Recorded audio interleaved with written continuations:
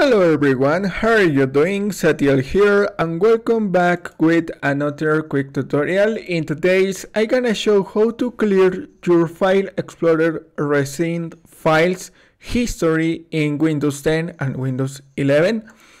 Go to the Start menu and type File Explorer and hit enter.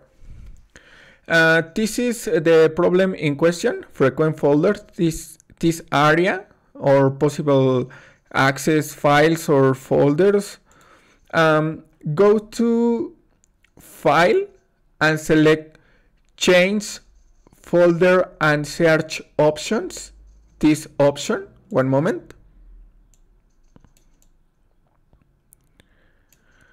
And one click.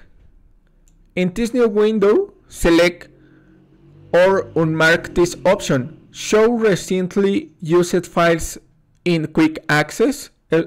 This option is unmark this, or unmark is this option. Show frequently used folders in quick access, and one click and click on apply and click on OK, and the frequent folders don't show in this open the up new window or new tab.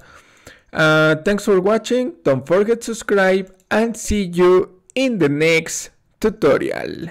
Goodbye.